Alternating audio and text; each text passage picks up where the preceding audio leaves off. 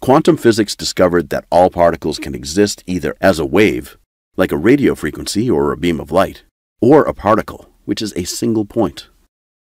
The crazy, counterintuitive, and almost unbelievable truth is, these things can exist at exactly the same time, meaning a wave can also be a particle at the exact moment in time. They essentially exist simultaneously in different dimensions. I know, it gets really weird really fast, but it's also a proven scientific fact. And here's the most important part of all. The only thing that forces a particle to stop being both things at once is direct observation, which translates to something doesn't exist until we look at it with our own eyes. Let me ask you a simple question. What is sound? You might reply, it's vibrational frequencies moving through the air. And you'd be right. And how do humans make sound using no tools? To that you might reply, our voice. And you'd be correct. Yes, our bodies can make sound without our voice. But our voice is the only thing we control with perfection. We articulate the exact vibrations of an incredibly complex set of organs to create sound that is filled with the exact meaning we want to convey. More so than simple observation, using your voice is the way you manifest your thoughts in physical form immediately. Your thoughts are just fleeting things inside your mind.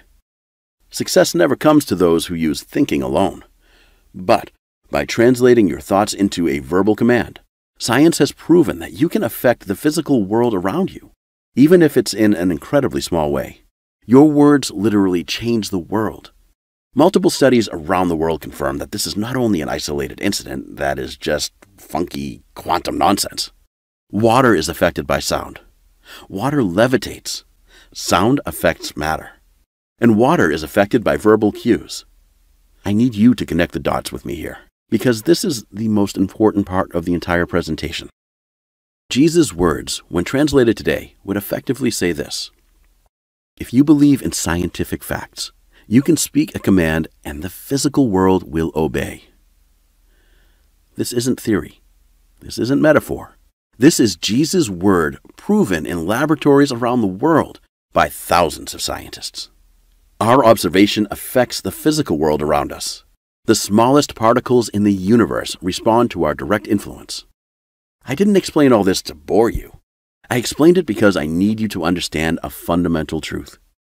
If Jesus was sharing timeless, universal knowledge with us, and he specifically told us we could do greater works than him, then we have the power of living creators on this earth, capable of manifesting and attracting whatever we set our direct intention to. But Jesus didn't just hint at this power. He created a direct, step-by-step roadmap. He laid everything out, crystal clear for anyone who knew what he was really trying to say with his teachings. And this is why the Pharisees convicted him. This is why the Romans crucified him.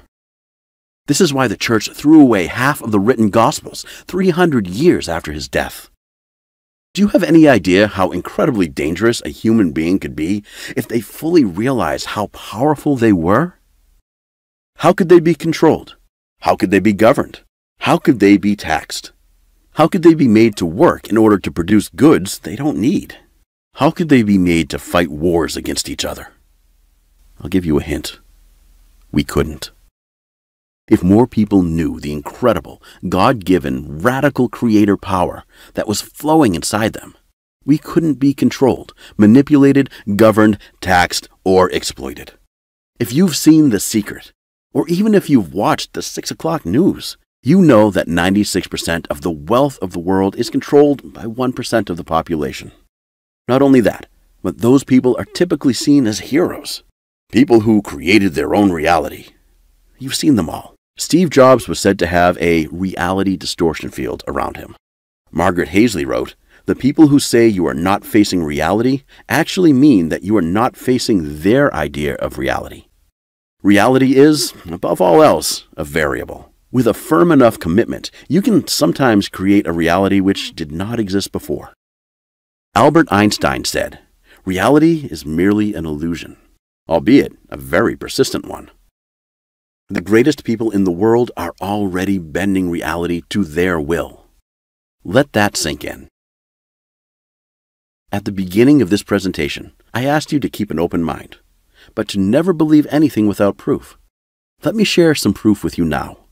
If Jesus was using the words of his time to describe the acts we could perform, and telling us that we could become greater even than himself, then the test of that statement is to examine his own works and see if we're measuring up, using the tools we have. Jesus is recorded as performing dozens of miracles, from healing the sick to raising the dead, and smaller feats such as controlling the weather, turning water to wine, and exorcising demons. Let's run down the list using modern science. Jesus is said to have healed a number of blind people. Using modern medicine, blindness is a disease that can be medicated, stopped, and reversed using several different treatments. According to an article in Medical News Today, we can prevent or cure 80% of cases of blindness. We use everything from contact lenses to corrective laser surgery. We heal tens of millions of people of blindness every year. Jesus is said to have cured several people of leprosy, a ravaging disease that terrified all of the ancient world, from China to Europe. Today, in the last 2 decades, over 16 million people have been completely cured of leprosy all over the globe. Leprosy is treatable with simple antibiotics. The World Health Organization will cure anyone of leprosy for free.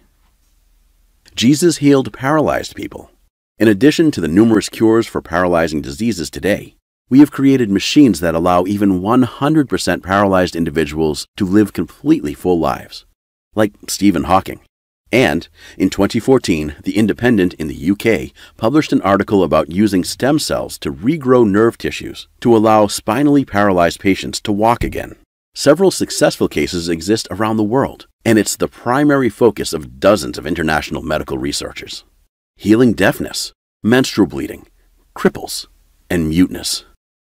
All of these are cured today using medical devices, prescription medicine, physical therapy, and speech pathology. Hundreds of millions of people per year are cured of ailments like this.